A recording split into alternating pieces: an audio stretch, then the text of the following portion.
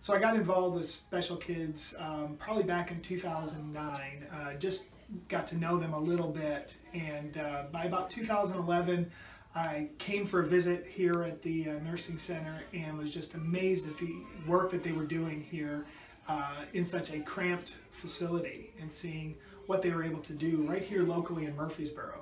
And so at that point I was compelled to run a race for a child here that had special needs. I ran the Chicago Marathon in his honor, and I struggled during the race. I didn't get my exact time I wanted, but I remember there was one point at about mile 20, a guy saw that I was struggling, and he said, "Hey, is that your son that you have a picture of on the back of your shirt?" And I said, "No, but that's who I'm running for today." And I remember just getting that urge to continue to go and to continue to be involved in Special Kids. And since then, the idea for a race happened back in 2012.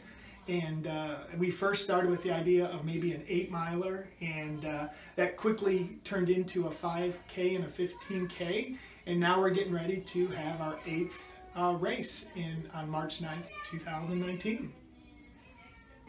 So you've been our race director since after the first year. What keeps you coming back to be the director of the race? When somebody volunteers for an event or an organization, I know that they get a lot out of giving to that organization. But I think what is missed a little bit is how much they actually get back. And when working with Special Kids, the staff, the kids, the families, what you see is how much you actually get in return. And the little small part that we do in race week or the weeks leading up to a race is small in comparison to what I actually get out of the race. It's created a community for me.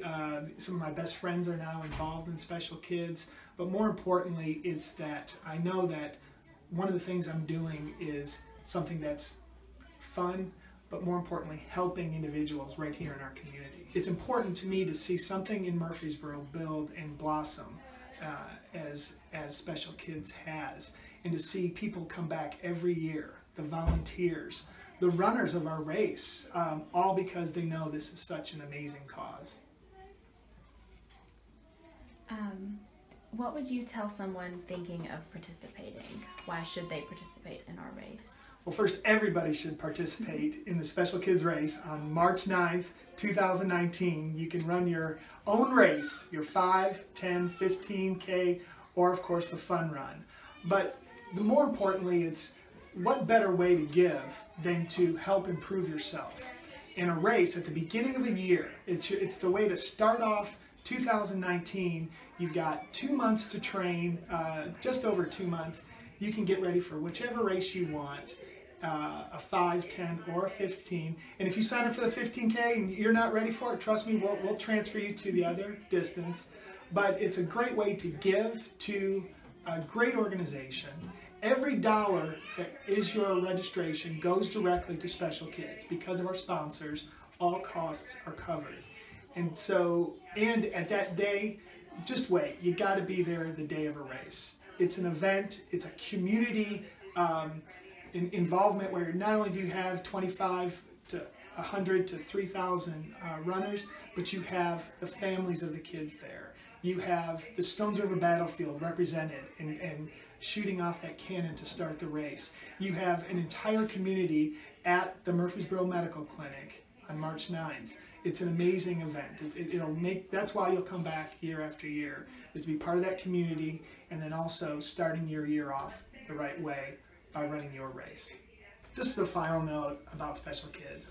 I want others to be inspired like I have over the last 10 years. Going back to when I first came for my first visit, I knew at that moment I was going to do something with this small little organization that is now growing up. And so just as a last feedback for everybody else that wants to be inspired for themselves and for their community, there is nothing better than being a part of an organization like Special Kids. So go out, make 2019 the year that you go out and get involved with your community. And one of the ways to do that is with an organization like Special Kids. It is inspiring every day you walk in the building. It's inspiring every day you're with somebody that works at Special Kids, and it's incredibly inspiring to be with those family members and those kids. And if you can have that opportunity, and the way to start that is by showing up on March 9th, be part of our race, and then from that day, don't let that be the last day of that you are part of Special Kids. Come and take a visit. See what else you can do and be part of this wonderful organization.